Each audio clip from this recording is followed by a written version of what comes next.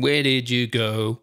Oh, I wanna, oh. Yeah, where did you go, my lovely? XPS 15, where did you go?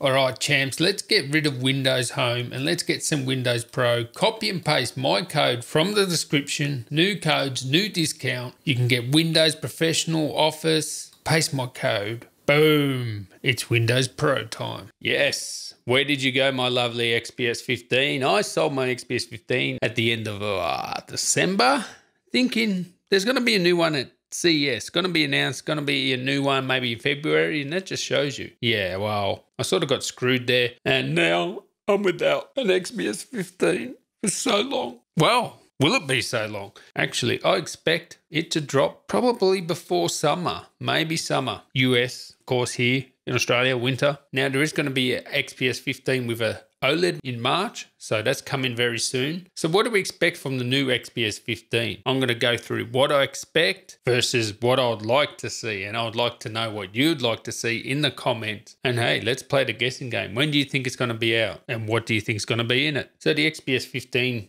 I've had since 2015. I've had every single model, probably my favorite laptop, the GOAT. And in 2015, the XPS 15 did set the benchmark. Now everybody's caught up, okay? And there's a lot of brilliant thin and light 15-inch laptops, whether they're sort of gaming ones like, you know, the Razer and Aero and etc. Or like even the MacBook Pros are really good now with the 6-core and the Vega 20. And soon to be reviewed, the X1 Extreme, which I will have a review at soon, is actually setting some benchmarks itself in certain areas, like, you know, the best keyboard has 2 M.2 slots, and yeah, there's a lot of great things about that. Actually, 2 Thunderbolt 3s, awesome. So I would say overall, still today, if you encompass everything, you know, value, upgradability, support, it's hard to beat the XPS 15 still today. But they've got to go again. They've got to go hard, and they've got to, you know, set another benchmark, because at the moment it will come down to personal preference. So I don't mind if they release it a little bit later, as long as they get it right. Now, there was a rumor that, you know, Dell were a little bit behind with the Alienwares in terms of, you know, thin and light 15-inch gaming laptops. So they actually pulled people from the XPS team who would, you know, usually work on the XPS 15, and got these guys to actually work on the Alienware M15 and M17, which have just dropped recently. And yeah, they could be used as a 15-inch content creation gaming sort of setup too, I guess. And I've seriously been thinking about that, especially now you can get them with RTX graphics. And I don't think the next XPS 15 will have RTX graphics, although I'd love to be surprised in this regard, because you got to remember, with RTX graphics now, you can actually decode red raw footage on the fly in your video editor, like even a beast system, you know, with 14, 20 cores, whatever, and, you know, multiple graphics cards could not do that until they actually released a driver for RTX graphics cards to actually decode red footage. So it'll be amazing that you could actually edit red raw footage in a laptop with RTX graphics. And I will cover that when I review some of these RTX laptops. But usually the XPS 15 does not come out with, you know, 1060 or above. You know, recently it's had a 1050 Ti,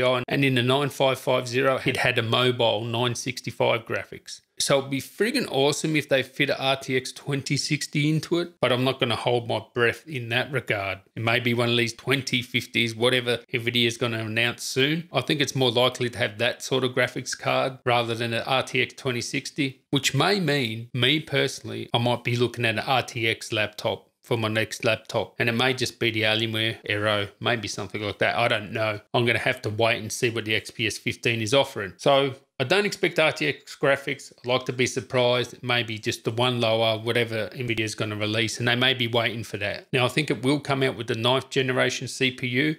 So maybe they're waiting until then, or maybe they're just a bit behind because those XPS guys were busy with the Alienware M15. I expect the design to sort of be like the current XPS 13. I expect maybe it's going to have that webcam module up the top, a little bit of thicker bezel up the top. I expect it to be maybe thinner, lighter. Just come on, Dell. 2 Thunderbolt 3 ports. You need 2 Thunderbolt 3 ports. I'm telling you, you need 2 Thunderbolt 3 ports and 2 M.2 slots. Come on. You need that too. This is a must. I've seen laptops with 2 Thunderbolt 3 ports, and I'm seeing them with 2 M.2 slots. That's what I want. Personally, let me know if that's what you want. Give me that thumbs up. Make them here. Other than that, SD card full size, SD card full size, please, please, please. And when it comes to displays, I would like to see brighter displays, 500 nit displays, HDR option, that would be awesome. 4K, I don't even care.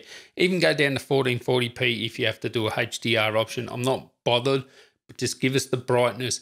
Give us the HDR just as an option. They're going to have OLED, so that's going to be friggin' awesome. We'll see how good that OLED is. Some good displays. We want to see the, go up to the next level. I mean, the Dell's display now currently is one of the best, so it's hard to beat that, but we need to set the new benchmark with the XPS 15. Now, in all honesty, I don't really care if it actually kept the same form factor, as long as they updated the cooling, updated the internals, 2 Thunderbolt 3s, 2 M.2s, new display, and I would be happy just like that. So I wouldn't even care if they didn't change the design, if they just changed those few things there. And I would really like to see a 16:10 or 3:2 display. Now, this is not going to happen. There's no way. I doubt it very much. This is like 1% chance of happening, but 1%, hey, we can still hope. I'd love to see a taller display. But the reality is, the reason why they use 16:9 displays is they're easier to get, they're cheaper. That's basically what it comes down to. These guys are in the business of making money. Let me know now. I'm going to leave a poll. Do you want a 16:10 or 3:2 versus 16:9? Actually, the tech chap done this exact poll. I'm